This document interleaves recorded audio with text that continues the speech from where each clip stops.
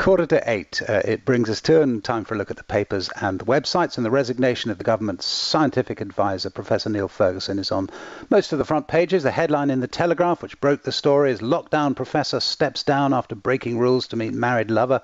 The Daily Mail's take on the story is "Professor Lockdown Quits Over Tryst with Married Lover," while the Sun's headline is "Prof Lockdown Broke Lockdown to Get His Trousers Down." "How dare China spy on our virus labs," demands the Daily Express. And finally, The Guardian reports that researchers from Exeter University have been trying to work out why otters play with pebbles and small rocks, juggling them or rolling them around with their paws. Theories include the possibility that it was a way of improving coordination or foraging skills. But after studying 48 otters at 3 wildlife parks in the UK, the scientists noticed that the animals did it more when they hadn't been fed. This led them to conclude that hunger was the main reason, although they still have to work out why. 12 minutes to 8 is the time for thought for